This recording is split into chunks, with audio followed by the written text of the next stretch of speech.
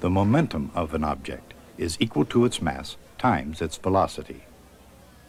When no external forces act on a system, the total momentum is constant. This principle is called the conservation of momentum.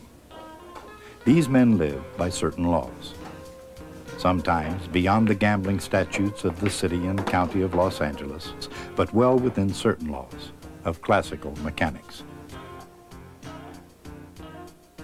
Not every man here fully appreciates the fact that win or lose, classical mechanics governs the game of pool.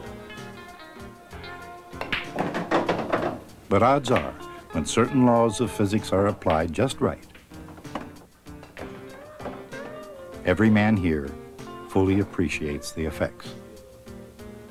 Of course, while a billiard ball may obey those laws perfectly, the principles behind them didn't originate in Chalky's Billiard Academy. Some of those principles, like the game of pocket billiards itself, originated in France. As a youth, in the Catholic France of the early 17th century, René Descartes came to love the trappings of mathematics as the workings of God. He loved the power of a finely reasoned argument and the glorious feeling when a concept could be understood in the absolute. It was Descartes who first enunciated this principle. The total quantity of motion in the universe is constant. If a body is not interfered with, it will move at constant speed in a straight line. That's the law of inertia, Galileo's idea perfected by Descartes. But when a body does meet others, it isn't merely brought to rest. It transfers its motion to the other bodies. The total quantity of motion is conserved. Though Descartes was the first, the essence of his quantity of motion was in fact expressed better by Isaac Newton. Of course, as competitive as he was, it's doubtful whether Isaac Newton ever challenged a colleague to a game of pool. His challenges were to the intellect alone. And none of his expressions was more powerful and moving than his idea of momentum. In his classic work, the Principia, he wrote, "The change in motion is proportional to the force impressed, and it is made in the direction of the straight line in which the force is impressed."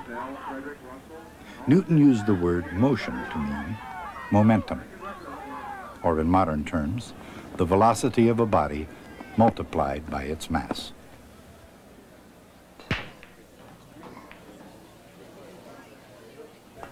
Interactions around this table are complex subjects of social science.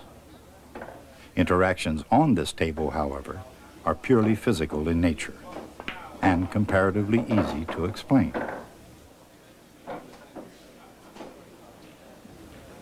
Again, according to Newton, a single particle of some definite mass has a momentum equal to m times v.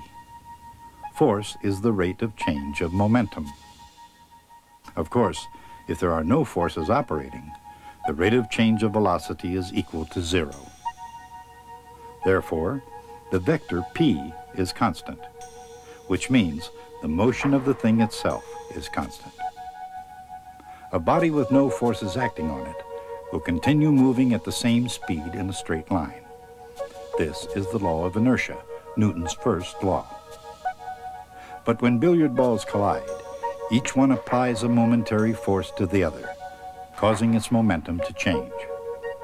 Here, Newton's third law gets into the action. The forces the balls apply to each other are equal and opposite. The change in momentum of one ball is, therefore, equal and opposite to the change in the momentum of the other. The total momentum of the two balls, taken together, does not change at all. It's constant. In fact, this new law applies not only to two balls when they strike, but to any number.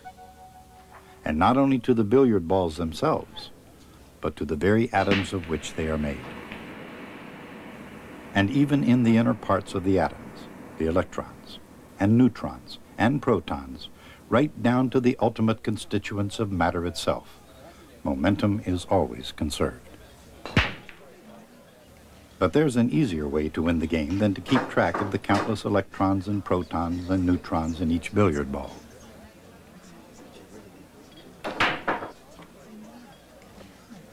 Even though each ball is composed of atoms in smaller parts, applying equal and opposite forces to each other, each ball behaves as if it were a single body, with all of its mass concentrated at a single point.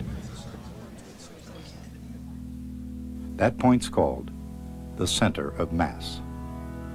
And in this situation, it's one of the more explosive ideas in physics. The center of mass is the point to focus on when calculating the velocity and acceleration of a compound body. When no net outside force acts on a compound system, no matter what happens to its individual parts, the center of mass continues to move at constant speed in a straight line. In deriving his second law, Newton might have imagined a collection of compound bodies, not necessarily touching each other. Two bodies of nearly equal mass, or perhaps better yet, two bodies like the Earth and the Moon. He knew hidden forces were at work up there, gravity, for example. Conversely, he could imagine that external forces were not at work on such a system. Then the system wouldn't be accelerated. Its center of mass moves with a constant velocity. If the planet pulls on its moon, then the moon pulls on the planet with an equal but opposite directed force. The vector sum of the two forces and the rate of change of the momentum of the bodies are equal to 0. If the rate of change of something is equal to 0, that something is constant. And that constant, the sum of the momenta of all the bodies, is a conserved quantity. It always stays the same.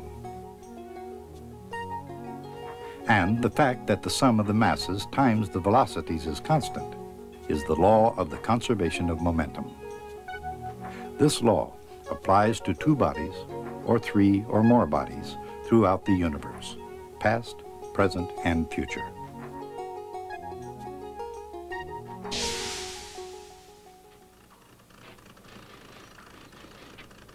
The good ship Newtonia, perhaps not quite the image of a Star Wars defense system, but when it comes to maintaining the physical laws of the universe, who's to say she's not up to the task?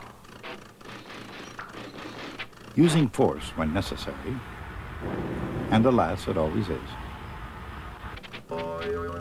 Newtonia fires an asteroid in defense of the laws of the mechanical universe,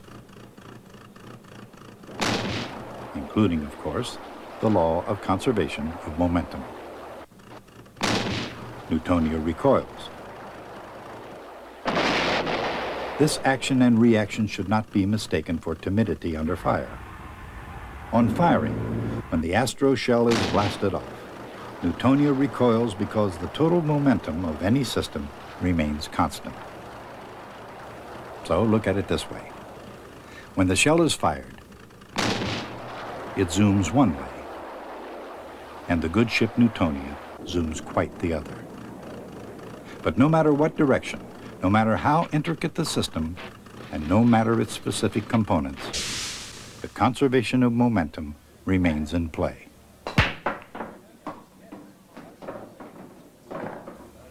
And for that matter, so does the conservation of energy. Conservation of energy rules every game, no matter what form of energy is involved, and no matter what the masses of the bodies are. But in this game, there's only kinetic energy, and all bodies have the same mass. What happens when they collide? Momentum, P, is a vector quantity that's the product of the mass of an object times its velocity. In other words, the velocity is equal to the momentum divided by the mass. Kinetic energy K is 1/2 mass times velocity squared.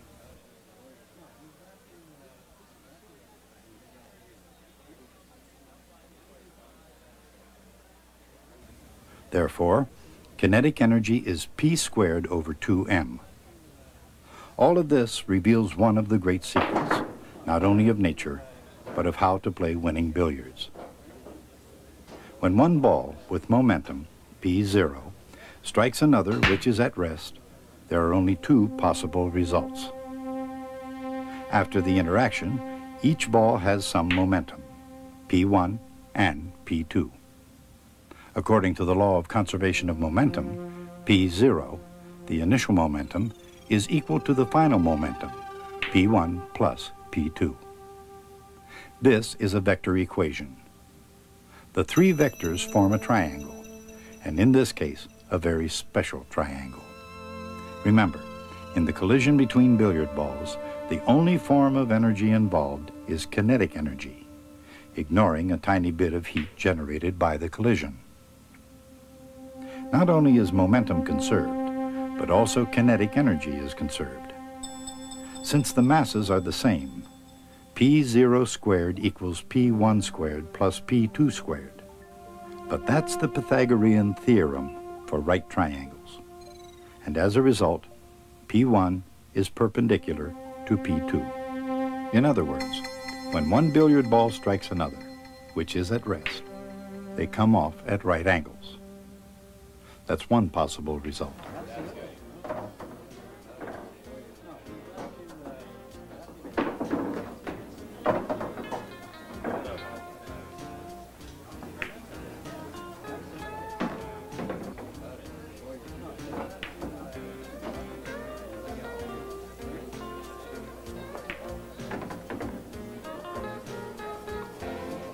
But is that the only possible outcome?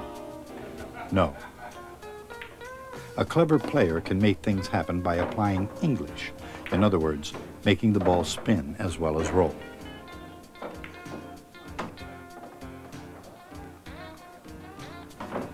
But even without English, there's still one more possibility. One more way to make a shot that won't work if the balls come off at right angles.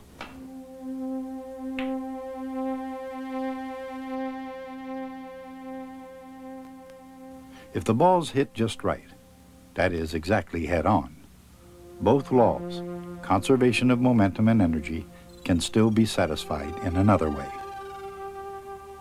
One ball can stop completely and give all of its motion to the other one. That's the second possibility.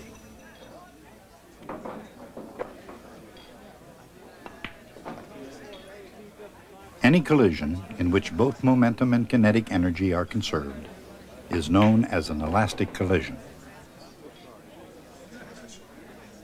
The momentum of an object is equal to its mass times its velocity. When bodies collide, the total momentum remains constant. In any system without external forces, momentum is always conserved.